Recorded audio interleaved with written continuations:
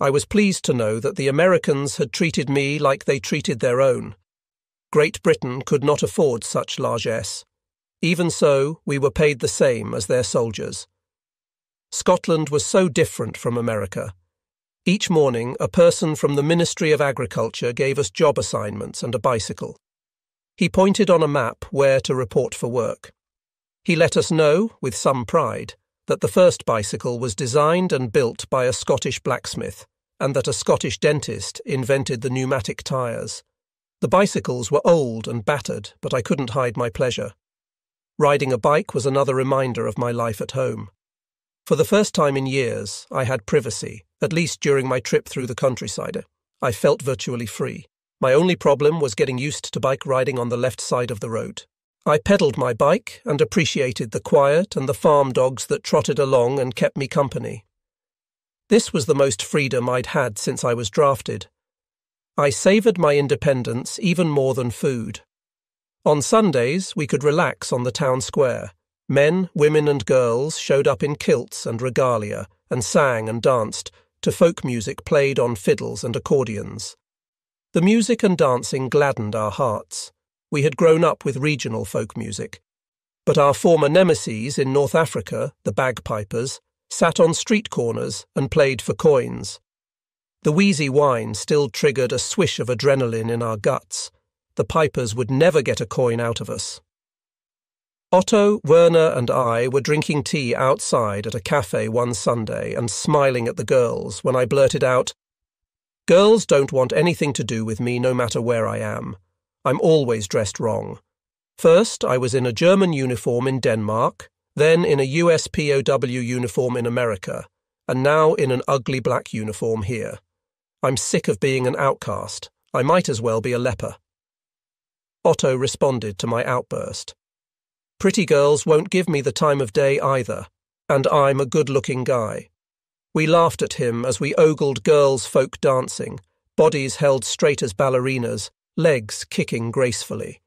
Their pleated plaid skirts rippled as they jumped between the blades of swords laid crosswise on the ground.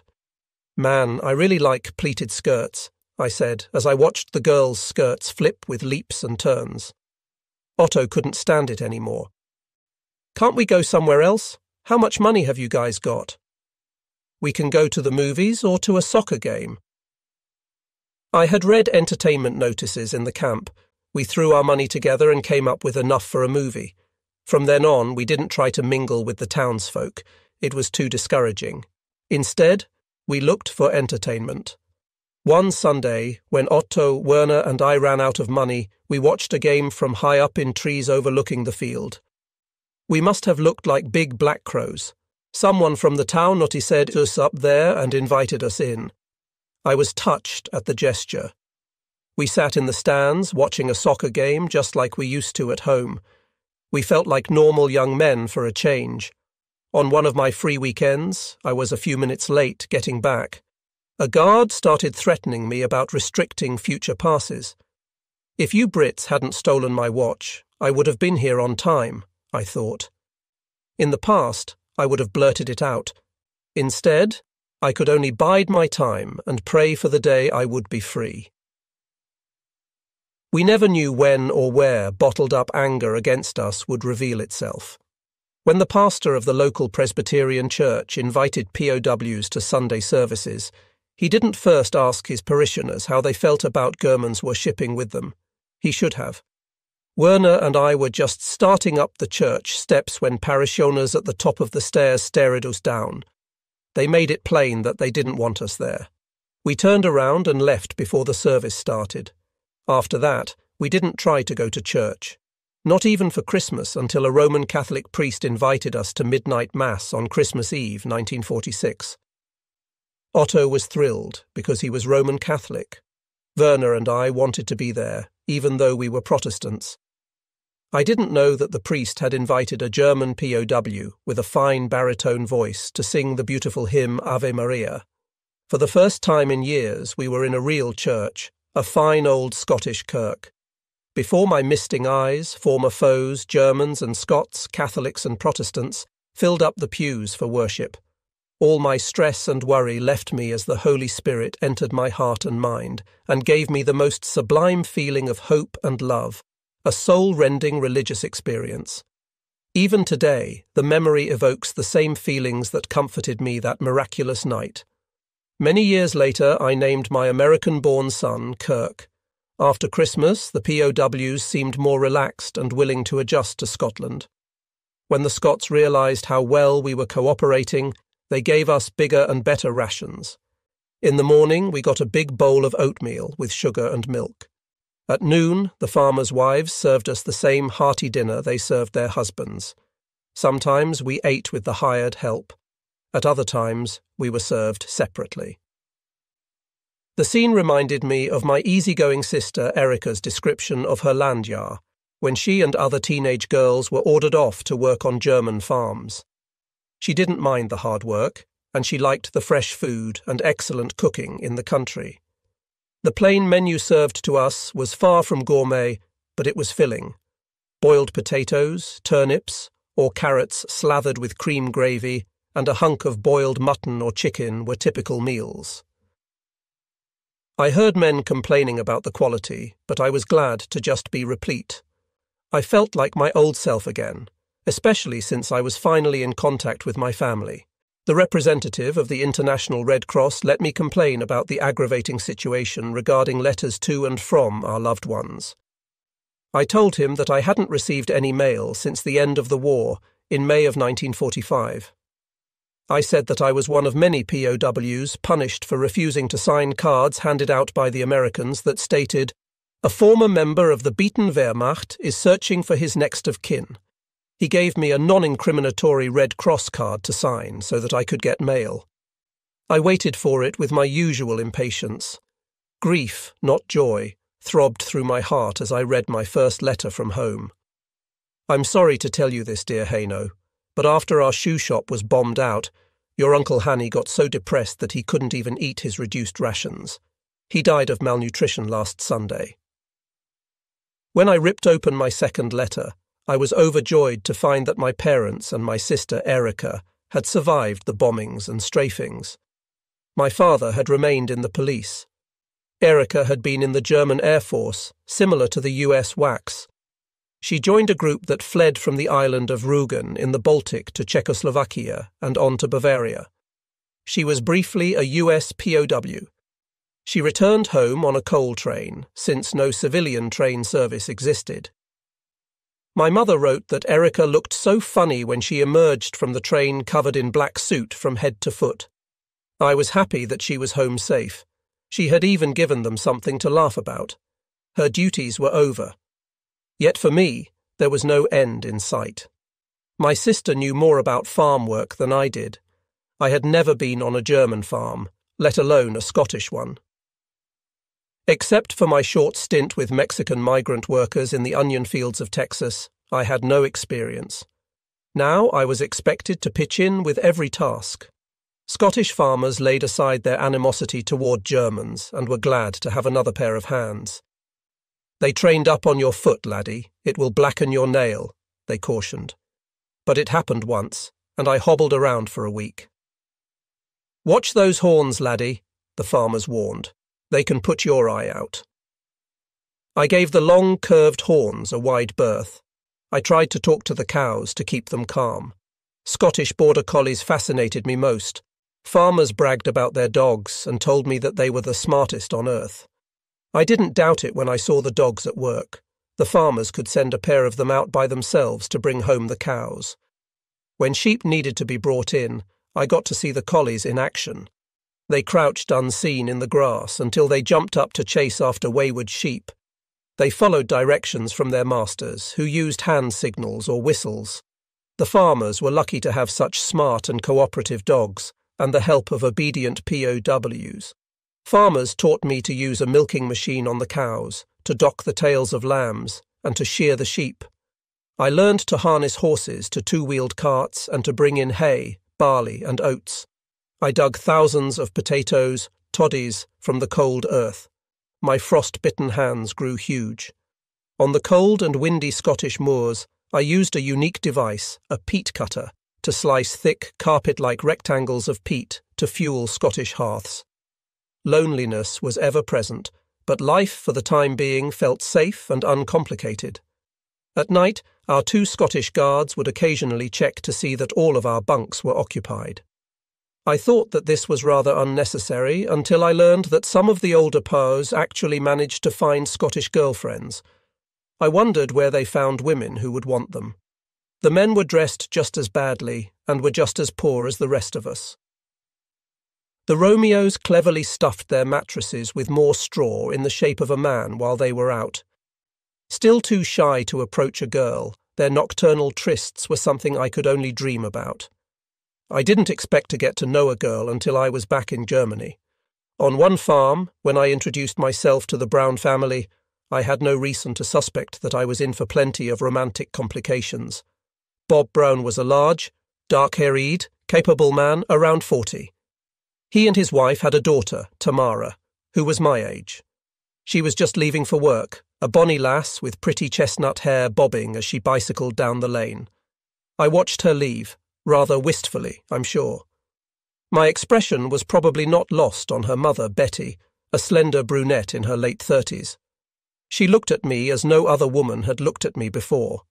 I bowed and shook her hand, since I was a polite German boy. But I trembled. When Bob motioned for me to join him in the barn, I felt relieved. I stepped inside the building. "Ach," I said, hopped outside and held my nose. The stench of urine and manure nearly knocked me over. Bob laughed at my reaction.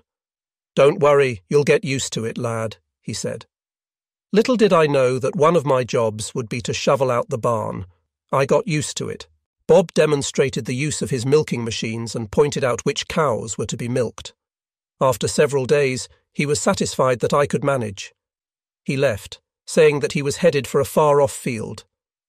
Suddenly, Betty appeared in rubber boots, reaching around me and trying to help. She giggled as my hand brushed hers. I could feel her breath on the back of my neck. When I whirled around, she pretended that she lost her balance, and I had to catch her before she fell into the manure trough. She put her face in mine and said, "You're handsome. I love your blue eyes." I thought she must be crazy. When my chores were done, I hopped on my bike and tried to make sense of what had happened as I pedaled back to camp. I was so embarrassed that I didn't tell anyone. Within a few days, I was sent there again. By this time, Betty had figured me for the blushing, bumbling youth I was. She replaced her rambunctious behaviour with a calm and sweet demeanour. She looked pretty. I hoped that this was her way of being friendly. She told me what a good job I was doing and how happy she was to have a young, strong man about the place. She hugged me. Never having been touched like that by a woman before, I felt new, spine-tingling sensations. That day, I pedalled away, singing. The gloomy road I trundled to the farm now seemed a bright and easy path. I hadn't felt so good in ages.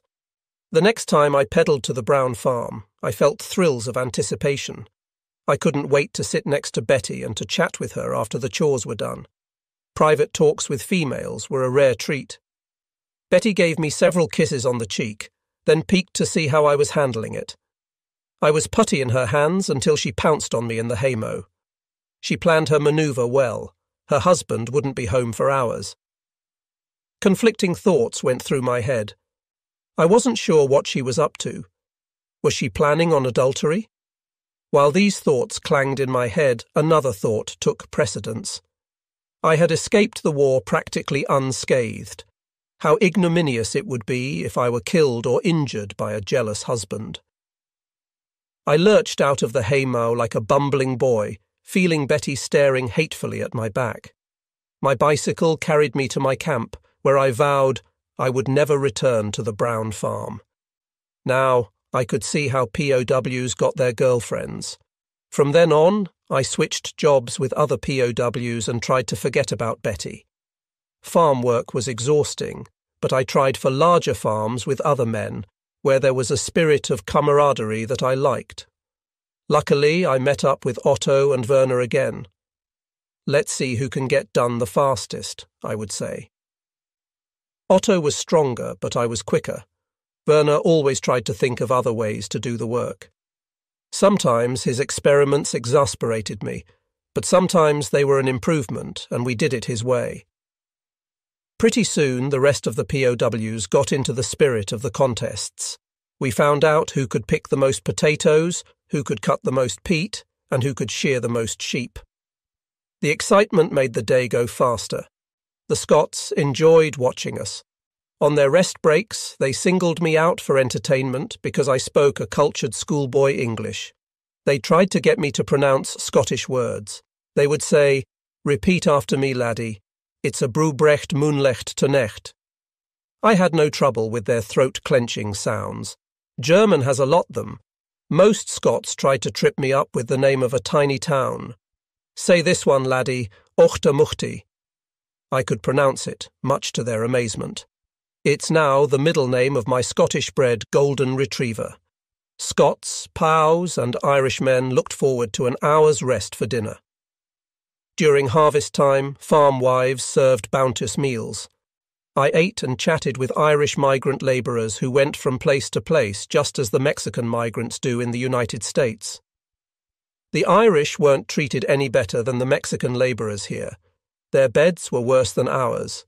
They stretched out on potato boxes in the barns. When I first met the Irishmen, I toyed with the idea of escaping to the Irish Republic. Some of them offered to help me. They didn't like the British, but they worked in Great Britain because they needed the money. When I proposed my escape plan, Werner told me point blank, "I've already had all the excitement I can stand. Count me out." Otto was all for it, but he got cold feet the night we were ready to escape. "I don't speak much English. What if we get stranded somewhere? We could be thrown in jail." That would have been the last straw. Otto was right. Soon afterward, I knew from letters and newspapers that my home city was under British occupation. They would have questioned my return from Ireland rather than from the United Kingdom. Little did I know that freedom was just around the corner. About 18 months after our arrival in the United Kingdom, we heard the rumour that German POWs in England were dropping leaflets from trucks on the way to their jobs, stating, "Britain, send your slaves home, the war is over." I kept an eye out on the roadsides. I wanted to see one of those leaflets myself, but I never found one. Although we had no connection with other camps, this idea seemed to be spreading, and I believe it turned the British public opinion in our favour. Finally, by 1947, preparations to send us home began with a reclassification of German POWs. Once again, we were organised into groups. Group 1, white. Men with proven membership and activity in pre-Hitler democratic parties. Group 3, black. The SS, identified by their blood groups, A, B, or C, tattooed under their arms. Group 2, grey. Politically indifferent. The majority fell into this group, including my friends and me. Our group was subdivided based on length of captivity. I was in group number 12, the North African Campaign. Airmen, submarine, and other naval personnel captured earlier were in groups 1 to 11. This time it was for real. I was sure of it. Yet others were not as trusting. Some of them couldn't stop throwing cold water on my excited chatter. "What makes you so sure?" sneered an old guy of about 30 named Gerhardt. "This could be another plot to enslave us somewhere else." "Why are you so suspicious?" I asked him. "I'm not. I'm a realist," hissed Gerhardt. I ignored him. I was so excited I could hardly stand it. I was 23 years old and had been gone from home for more than 5 years. We greys with low group numbers were sent back to the same camp in Liverpool, where we had our surprise landing in March of 1946. They called us, assembled us, herded us on trucks, ordered us off the trucks, and loaded us onto a train under heavy British armed guards with fixed bayonets. I whispered to Otto, "Are they crazy? Why would we try to rebel or to escape now?" When we disembarked at Peterborough, near London, a lone RAF, Royal Air Force, guy appeared. He was unarmed and kept his hands in his pockets. I translated his orders. He said, Just line up and follow me." I rolled my eyes at Otto. "Does anyone in charge know what they're doing?" Otto muttered. The RAF man led us to a deserted barracks that held beds and the ubiquitous little stove in the middle of the room. Low mutterings became louder and more intense. One of the men angrily looked over at the RF guy and yelled, "What's this all about? What's going on?" Then I spoke up in English and tempered his words a little. "Are we supposed to work for the RAF now?" No answer. The RAF man casually turned his back on us and ambled out the door. No one could sleep that night. Bitter old guys like Gerhardt ranted and raved and sounded homicidal. My buddies and I turned our backs on them. We looked out the windows and talked our problem to death. All we could really do is wait for an RAF officer to show up. The next day, one appeared. I expected him to tell us we would be leaving right away. Instead, he started talking about our work assignments. I snapped to attention. "What? What's he talking about, Haino?" Otto swore under his breath. What a blow! I looked at Werner. If he'd had a gun, I think he would have killed himself. My old heckler, Gerhardt, was standing right behind me. "See, I told you so." There was a lot of mumbling among our men. Are we betrayed again? I wondered. I got up my courage to raise a question. Why were we shipped here after we were scheduled for discharge? The officer said, "Really? I'll check into the matter with your old camp, I promise." When he left, I translated his words to dejected ears. Total disillusionment radiated through the barracks. We were in for another restless night. Otto, Werner and I couldn't stop talking about it. "Someone just made a mistake, that's all," I said, trying to convince myself as much as Werner. He was overcome, sitting with his head on his knees. "We should have made a break for it when we could, Haino," Otto said quietly. I could hear the babble of men's voices, arguing over what they had just heard. I felt used and betrayed. Our black garb felt like mourning. All of my excitement and enthusiasm was stripped away like the wool I sheared from Scottish sheep. After lights out, I felt meek as a lamb. I put my fate in God's hands. The officer finally came back the next day. He stood stiffly before us to announce, "You are not supposed to be here. There has been some kind of error." I grinned from ear to ear, hopped up and down, and watched Otto and Werner when I translated his little speech. I thought I heard a communal exhale. I grabbed Otto and pounded him on the back. "Congratulations, we're free at last." We grabbed Werner and thumped him too. I saw other hugs and hearty backslaps. This had to be it. True to his word, the officer organised us for departure. A large group of us was sent by train to the camp we had passed through twice, once upon arrival and once after leaving the work camp in Scotland. Soon afterward, we joined a second group for another train ride to the port of Harwich in Essex, England. Now all the POWs believed that we were really going home. Even Gerhardt, the heckler, looked pleased. From there we were ferried across the North Sea to a port city of the Netherlands, Hoek van Holland. At that point, we were transferred to the familiar German freight cars for the trip into Germany and a discharge camp in Münsterlager near Lüneburg. This was a former German army camp taken over by the British Army of the Rhine. At this time, August of 1947, it was a military discharge point for German soldiers. Men who'd been mustered out handled our military discharge. Otto, Werner and I shook hands in the early morning of a late summer day, saying we'd meet again. It never happened. We didn't fully comprehend the silent battle of survival that raged in Germany. A grim free-for-all fought by every man, woman and child. We joined our families in the fiercer struggle for enough food, a roof over our heads and a change of clothes. The deprivation went on for years and took its toll on our psyches. In a final flurry of plaid kilt, a Scottish officer signed my discharge. Then one of our German ex-soldiers handed me a small discharge allowance. "This is for your bus fare home, and here's a little package of food for your trip, a loaf of bread and a can of corned beef. It's not much after what everyone's been through, he said, but it should get you home. Goodbye and good luck. I counted my marks, roughly $3.50 American, $1 for each year of my captivity. Freedom, I needed to stop and thank God for my deliverance through 7 countries. My faith and my intuition had guided me toward the right decisions at the right time. Another thought took shape. God had sparred me for reasons only He could know. I headed toward the British truck that was pointed out.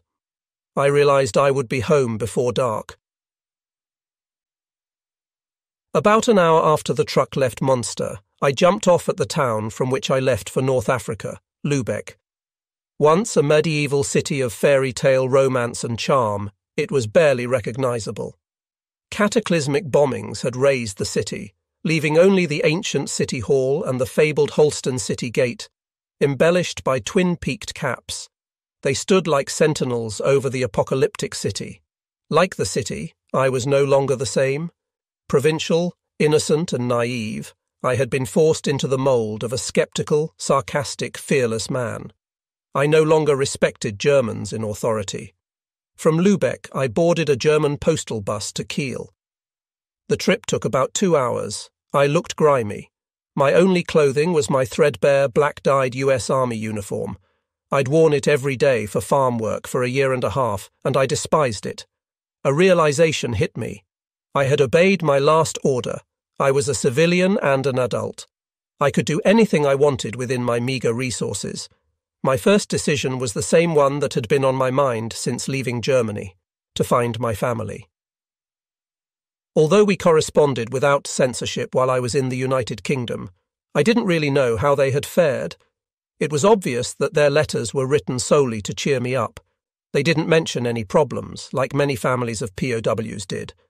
My mother ended each letter with blessings and Auf Wiedersehen, until we meet again. My folks were not aware that I was back in Germany and on my way home. I wondered how they were faring. Was Nietzsche right?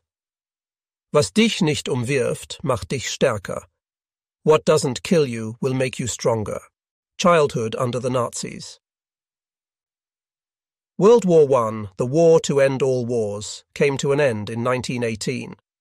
Only 2 decades later, on September 1st, 1939, the first shots of what was called the Second Great War were fired by a German armoured ship, the Schleswig-Holstein, at a depot in Gdynia, Poland. My bus to Kiel lurched over potholes and swerved around rubble. I took a window seat and gazed with melancholy at a devastated landscape that had once been as charming as scenes in a fairy tale book. After a while, I couldn't force myself to look any more. As we drew closer to my home on the sea, memories flooded over me like an unstoppable tide. 1930, Mother hands me a huge paper cone full of candy. For this, my first day of school, I'm dressed in my Sunday best, a herringbone tweed jacket and knickerbockers. Parents line up their sons, holding similar cones, for school pictures. We're posed outdoors on a warm, sunny day. I do my best to stand still for the photographer. I'm so excited. I can hardly wait for school again tomorrow. I'll be back in that classroom full of books, maps, and a globe. I hop up and down. Will I get my clash cap tomorrow? I ask Mother. She nods and smiles. Of course you will. I know you were a very good boy today. Will mine be blue, Mama? Last year, first-grade boys got blue ones. Unlike the American school system, German public schools segregated boys from girls and educated them in separate schools. Students in each grade were identified by the colour of their caps. Mother and I walked back to the Stark Shoe Company, the shop that she ran with her brother Johannes, who went by the nickname of Hanni. He was a master craftsman of custom-made boots and shoes. Their customers were ordinary Germans who walked for miles every day over cobblestone streets. Sturdy, supportive, custom-fitted shoes were a necessity. I couldn't wait to show Uncle Hanni my big cone. Look, Uncle, see what I've got. Would you like some candy? You're growing up so quickly. Pretty soon you'll be helping us with our business, he said with a chuckle. Pay close attention to your arithmetic. We're going to need a new bookkeeper any day now. We waited for my elder sister, Erica, to join us for lunch, since schools were in session for half a day, from 8 until noon. Soon, Erica bounced in the door, full of her usual good cheer. The grown-ups put a closed sign on the door, and we climbed to our third-floor apartment for lunch. Mother carried bowls of food out to a table on the balcony, and Erica followed with plates and glasses. My job was to set the silverware and napkins. A striped awning covered our big balcony and sheltered the potted plants. Flower boxes with geraniums and hanging vines beautified the railing. The balcony was our favourite place for lunch and dinner. I chatted happily with Erica about school, asking her questions that I hadn't thought of before. I never dreamed that the classroom that looked so inviting that day would be so forbidding the next.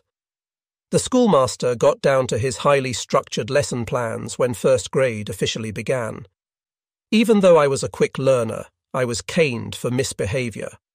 Today, I would have been labelled hyperactive. Then, I was just another jittery little boy who struggled to comply with the teacher's exacting methods. Homework became a dreaded chore instead of a gateway to the knowledge I had dreamed about. Before supper, Erica and I put our books on the dining room table. She calmly went about her studies. I was so nervous I didn't know where to start. Mother tried to calm me down. "What do you think will be your favourite subject?" "German?" "All right, let's start with German. First you must start to read, then you'll practice writing the alphabet. After that we'll do your arithmetic." She shuffled the pages in my German book and started at the introduction. Germans speak many regional dialects and several forms of Low German. I knew that already.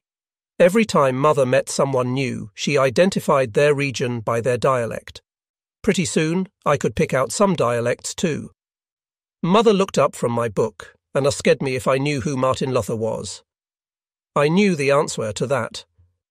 Yes, he was the founder of our Lutheran church. She read on. Martin Luther, a native of our country, a Roman Catholic monk, university professor, and a religious reformer, developed our national written language.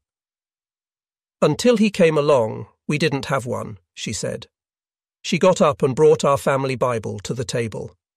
Luther translated the Holy Bible from Latin into the Middle German dialect, the one we speak, that we now call High German. After he completed the translation, he arranged for the Holy Bible to be printed. The first printing press was invented by another German, Johannes Gutenberg. Martin Luther called printing God's highest and most extreme act of grace. "And here is our Bible to prove it," she said, as she laid her hand on top of it. Mother and father spoke both Low and High German. We were taught in High German, although many Kielers spoke Low German at home. Fortunately, my family spoke High German with my sister and me. This made learning to read easier, since all of the printed matter was in High German. But learning to write did not go as smoothly. I spent tedious hours in elementary school trying to write an acceptable German script, only to have it fall out of favour by my teen years. The script was replaced with a simpler style of cursive, and we had to learn to write all over again. Mastering reading was much easier. Books helped me escape my narrow little world and eased my sickliness. Mother blamed my physical problems on the British blockade. She believed that her starvation during World War I caused my ill health. As an infant, I had been diagnosed with vitamin deficiencies and rickets, and she dosed me with foul-tasting supplements. I had overcome most of the effects of rickets by the time I started school, but Mother wasn't taking any chances. Each day, I whined when she gave Erica and me cod liver oil, the preventative for rickets. "Please don't make me take it, Mama. It makes me sick." "It won't make you sick. It will make you well. Be a good boy now, and take your medicine like your sister does." I still gag at the thought of that oily, fishy odour. My sister, 4 years older and glowing with good health, didn't mind the taste. I used all kinds of delay tactics so that my mother would have to leave the kitchen to get ready for work. Then Erica would swallow my spoonful of cod liver oil as well as her own. With wide-eyed, innocent faces, we showed Mother our empty spoons. Look, all gone. My petite blonde mother, Ellie, was born across the border in Crusoe, Denmark. She excelled in organisation, money management, housekeeping and cooking. From an early age, my sister and I went shopping with her and helped with household tasks. We loved to visit Mother's vast group of relatives in Hamburg. She was the youngest of 13 children. Her business partner, Hani, was one of those in the middle. Bachelor Uncle Hani slept in the parlour, which was closed off by sliding wooden doors. Tall, thin and balding, he suffered from asthma and arthritis. He never tried to get sympathy. Instead, he lived like a hermit and only came out for meals and to listen to the family radio. He talked to me and my sister more than to anyone else, since he seemed to enjoy our childish prattle. When he heard my father sprinting up the stairs after work, Hani quickly left for the parlour. Father exuded a vibrant charge of energy. He brought the daily newspaper and read it while he listened to radio newscasts. Politically, Hani and my dad didn't agree. Hani was probably a pacifist. I never thought much about my uncle's political leanings, yet I realised later that his observations of the political scene were unfailingly correct. My short, muscular, dark-haired father, Detlef, was a policeman who wanted to believe what the government told him. Papa was born in Kiel and spent most of his life there. As a law officer, he was compulsive about keeping on top of things locally, nationally, and internationally. Papa was fast-moving, fast-talking, and tough. As a parent, he had high expectations and demanded instant obedience. He was a highly intelligent history and political buff and talked incessantly, while he poked nearby companions in the arm to make a point. Although he never backed down from an argument or a fight, he could also be funny and the life of a party. He had a vast repertoire of songs that he sang for company, stretching both arms out to get the maximum affect. As a soldier, he managed to come out of World War I with only minor injuries. As a champion soccer player, he wanted me to be like him and placed me on sports teams, only to have me dash his expectations. My weak muscles and lack of coordination threw me on the sidelines. Papa thought I was a sissy. "I'll give you money for a new bicycle if you get into a fist fight with another boy," he said. I had no desire to fight, and I never hit anyone, even though it would have pleased my dad. The adults in our family truly enjoyed children. My sister Erica was a sturdy child with bright blue eyes and thick blonde braids. She was sweet, quiet, and eager to please. On the other hand, I was excitable and noisy and drove them all crazy with questions. They told each other that I kept them entertained. I was a high-strung, spindly, dark blonde boy with blue eyes and protruding ears that my playmates teased me about. I, too, was eager to please my family. Each of us had to do our share of work to keep our apartment maintained and supplied. Each day, my mother devised a daily plan and discussed it with my father. This included who would do what before anyone set off on a specific task. All 5 of us were included. Plans kept everything clear, avoided a lot of argument, and prevented any duplication of effort. Our parents shared a sense of humour that could make humdrum events fun, and squeeze the best out of the worst situation. These qualities got them through 2 wars. Their way of living has been my guide. Our spacious apartment was in a turn-of-the-century building with high ornamental ceilings of stucco and lustrous carved woodwork. Between floors was a lavatory for each cluster of apartments. In the stairway of each floor was the energy-saving European-timed light switch, still in existence.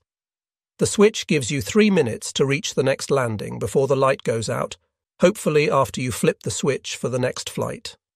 This was torture for my slow, arthritic Uncle Hani, who hated to be caught in the dark groping up the stairs. Every night after work, he and my mother rang the bell to our apartment. My sister and I would run down to meet them and help carry all the shopping up the stairs, flipping switches for Uncle as we climbed. German grown-ups had to shop every day due to lack of refrigeration. Men carried briefcases and women carried shopping bags for their treks after work to all the little food shops. Their clothes showed that they were city folk. Regardless of whether they were working or shopping, my mother and my uncle always appeared well-dressed and in fashion. In winter, they wore wool suits and coats with felt hats. In summer, they put on gabardine suits and straw hats. On their feet were their custom-made shoes. Once inside, everyone rested their feet in slippers. Each room in our apartment was furnished with heavily carved, dark walnut furniture that had been passed down through generations. Our overstuffed sofas and chairs were decorated with fancy embroidered doilies. Some of the furniture was lost when our first apartment was bombed. The bedrooms held antique armoires, self-standing wash basins for daily sponge baths, and single beds. Single beds were pushed side by side for couples. Luxurious as they were, our feather beds required daily maintenance. They were pounded, fluffed up, and hung out the window to air. Streets had the look of carnival early in the morning when brightly coloured feather beds hung from bedroom windows and balconies. Tile stoves heated the living room and dining room. These were colourfully decorated works of art that burned wood and coal. We learned to carry up loads of coal from the basement in our best clothes without getting sooty. The kitchen in which we helped prepare meals had a pantry with stone crocks to keep food cool, and a coal-burning stove with a 3-burner gas stove on top. The kitchen table held basins underneath for washing dishes. At the start of a meal, water was heated in a teapot for washing the china and silverware afterward. Heating water for the laundry was a different matter. Each tenant was assigned a wash day. On our day, we took the clothes down to a building behind the apartment house that contained a community water heater and a wringer washing machine. If the weather was fair, we helped wring it and hang it out to dry. However, more often than not in our coastal city, it was raining. Then we divided the laundry into baskets for clothes and baskets for sheets and towels. We carried some of the heavy wash baskets to a nearby shop that ran our linen and damask through a heated mangle until they were dry and perfectly pressed. When that was done, we tackled the other heavy baskets full of clothes. We carried them up 4 flights of stairs to our attic to hang them up to dry. My sister and I loved the attic because it was like having our own gymnasium. We could run and slide across the hardwood floors to our heart's content. We especially liked Sundays, because Sunday was a national day of rest. For youngsters, it was the national day of church and play. In the morning, Mother took us to Sunday school at our neighbourhood Lutheran church, St. Matthew's. Erica and I were baptised and confirmed there. When we were older, Mother also took us to confirmation class for a 3-year study of Luther's small catechism. Luther wrote the catechism in 1529, and Lutheran children around the world study the same catechism book today.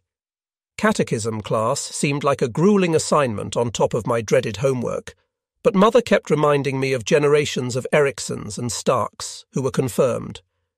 They had memorized the 10 Commandments, the Apostles' Creed, the Lord's Prayer, the names of books according to their order in the Bible, Bible verses, and the meaning of the sacraments. They did it, and I could do it too. Mother added for further emphasis, "You wouldn't want to disappoint your grandmother, would you?" Unfortunately, my grandmother didn't live to see my confirmation. According to the prevailing custom, she was laid out in our living room, where the family kept watch until burial arrangements were made. My sister and I were afraid, as most children would be in such circumstances. I had a lot of questions for my parents, and their answers only generated more questions. They did what anyone in their right mind would do. They ignored me. 3 years later, when everyone in my class passed the written and oral examinations, we participated in the annual Lutheran confirmation ceremony in our church. As we knelt at our first Holy Communion, we knew that similar ceremonies were held that Sunday throughout Germany. We had no inkling that this tradition would soon be broken. After church, our family went home for dinner, and then for walks in our wooded neighbourhood park. In summer, we had picnics at the edge of a lake in the centre. A clutch of swans captivated us. We saved breadcrumbs from our picnics to offer them and felt honoured when they gracefully swam to us for treats. On summer weekends, we rode our bicycles to the beach for long, wonderful, relaxed days on the Baltic Sea. On holidays, we rode trains to Lübeck and to Hamburg. We jumped off the train and hopped on Hamburg's excellent subway system to see our many cousins. While we played and the women cooked, the men discussed current events and politics. My father and his brother, Uncle Willie, got into loud arguments because Willie was a social democrat. Yet no matter how mad they got, they remained close even though they didn't agree. "Shush, Willie," his wife, Hedwig, would tell him, and to her oldest son, Heinz, she would say, "Why don't you take Heino and Erika to the harbour to see the big ocean-going ships?" Heinz was only too glad to collect money for treats and to be our guide. He took us to the harbour, the Elbe Tunnel, at that time for pedestrians, and the famous Hagenbeck Zoo. The zoo was the first in the world to recreate large native environments for each herd of animals and to surround their habitats with moats rather than cages. Later on in the war, even the zoo was bombed. We heard that the primates who lost their shelters went running to knock on the zookeeper's door for help. Another brother of my father's, a 6'7", 300-pound giant named Hans, took me along on trips in his delivery van. He enjoyed my lively chatter. We often went to my favourite place in Kiel, the docks along the harbour. Anchored there were smaller craft, mostly coastal freighters and excursion boats to Sweden and Denmark. Hans taught me to recognise flags of many nations while we watched the sailors on duty. Like my father before me, I was interested in the geography and history of these countries, and I collected their stamps. The countries and their natives fascinated me. It became a goal of mine to tour foreign countries as soon as I grew up. I reached my goal more quickly than I wished. Politics began to impact my life when I was only 9 years old. The 1932 election campaigns erupted in street battles downtown. Police on foot, on horseback, or driving armoured cars tried to keep order. My father was among them. When the streets erupted with frenzied fighters, he and his fellow officers had to keep order with trained German shepherds. The Red Communist Veterans Organization, which wore grey windbreakers and marched while playing Oriental-sounding instruments called Schalmeien, clashed with the Nazi stormtroopers. In my neighbourhood, people showed their political loyalties by displaying their party flags out of their windows. The imperial flag of the former German Reich was for the German Nationalist People's Party, DNVP, the Conservatives. A 3-arrow flag, called the Iron Front, was for the Social Democratic Party. They were the majority and still exist today. Rarely did the swastika of the Nazis or the hammer and sickle of the communists appear in my neighbourhood. My father brought a spark of excitement every night when he burst in the door with news of the streets. I was frightened by the risks he took. He tried to explain to me, a little boy, why he had to do his job. "I work for our city and for our state. Our national government is in Berlin. It changes almost every month and people fight about it," he said. By November, 3 large blocks emerged. He named them for me and told me what they stood for. He made it clear that he didn't trust the Communist Party, even though there were lots of communists in Kiel. When I was older, I understood that the communists attracted the shipyard unions because of widespread unemployment and the economic depression that followed the crash on Wall Street. The Nazi Party and the German Nationalist Party were the other blocs. The latter bonded with the Nazis, which gave them the majority. Rapidly changing politics excited my father. He was the only one in the family who smoked, and he spewed ashes, sparks, cigarette butts, and matches everywhere as he discussed political events with whoever would visit. "Hitler was appointed Reich Chancellor," he exclaimed after hearing a radio broadcast, "and von Papen, the nationalist, is now the Vice-Chancellor." He said that he thought that they hoped to save Germany from communism. History proved him right. Later, I understood that the nationalists intended to rein in the Nazis in order to use them for their own purposes. I will never forget January 30th, 1933, Hitler's appointment to Chancellor by President von Hindenburg. From our apartment window, my sister Erika and I watched the Nazi torchlight parades. We could hear the music of the marching bands, men singing rousing marching songs and the stomp, stomp, stomp of their hard-heeled jackboots on the cobbles. This was exciting until Uncle Hanny came to the window and put his hands on our shoulders. "Heino and Erika, this looks like fun to you, but Nazis are not fun. They will never do you any good. They will never do our country any good. Your father is out on the streets tonight, controlling the crowds." "Will Papa be all right?" Erika asked. "Of course he will. Your father is always all right. He's smarter and tougher than any Nazi in Kiel," said Uncle Hanny in his soft voice. "But I want you to remember something. No matter how high the Nazis go or how powerful they become, might does not make right." The Nazis had just begun. Soon they dominated the news. Every night, as was our custom, the men in the family read the evening paper while sitting by the radio, waiting for the 6 o'clock news. A month after the parade, we heard a frightening message. "The German parliament in Berlin has gone up in flames," said the announcer. Mother looked startled. "I thought that the government would always be here to take care of us," she said. "Who did it?" I asked my father. He let out wisps of smoke from his mouth and nose before saying, "The Nazis blame the communists." Much later, I learned that this gave the Nazis power to push through the enabling law, a temporary suspension of parliamentary government, which instead lasted for the duration of the Third Reich. To enact this new law, the 30-odd political parties voted themselves out of existence and gave emergency powers to the Hitler von Papen cabinet. Only the Social Democrats remained to vote against it. Such famous persons as Willy Brandt, Kurt Schumacher, the future mayor of Kiel, Andreas Geik, and others bravely cast their votes. Little did I know that I would see the heroic Geik in the future. Each of the men had escape plans. Since they knew they were subject to immediate arrest, they disappeared in Germany and surfaced in the congenial social democratic countries of Denmark and Sweden. In 1945, they returned to form a nucleus for a new democratic Germany.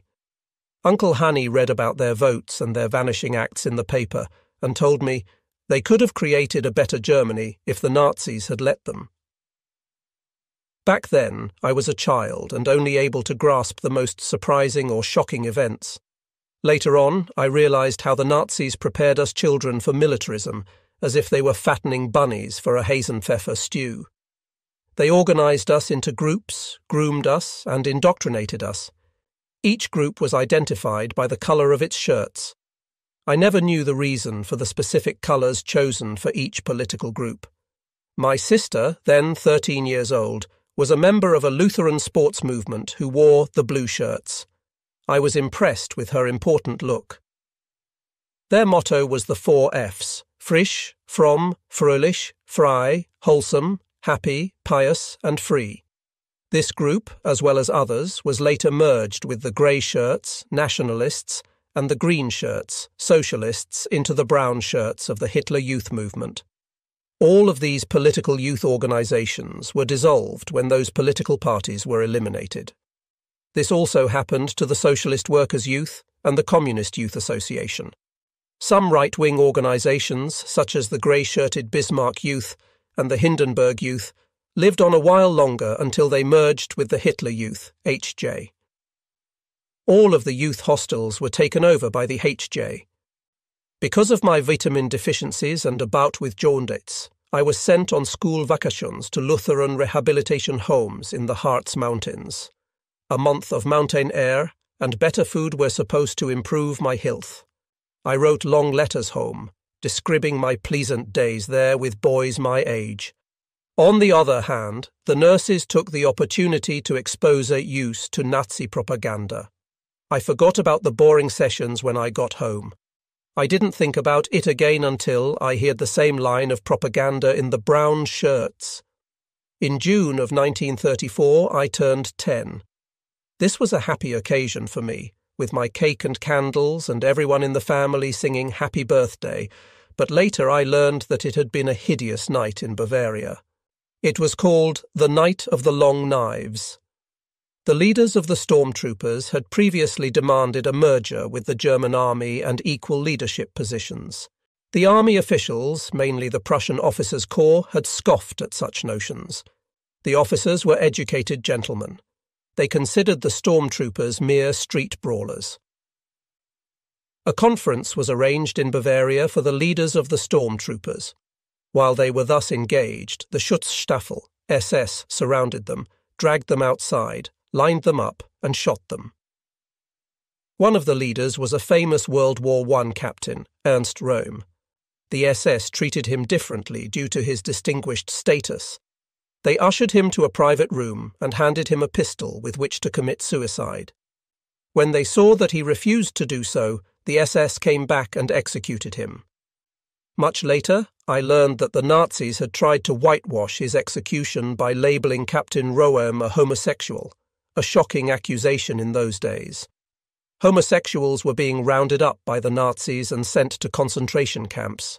Conservative elements that opposed Hitler's initial power bloc were also murdered. Hitler claimed that the murders were accidental.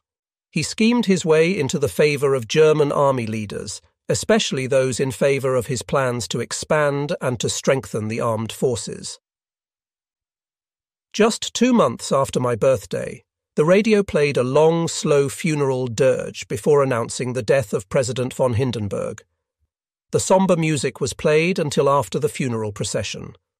From our windows, high above the street, my sister and I could see black bunting stretching for miles.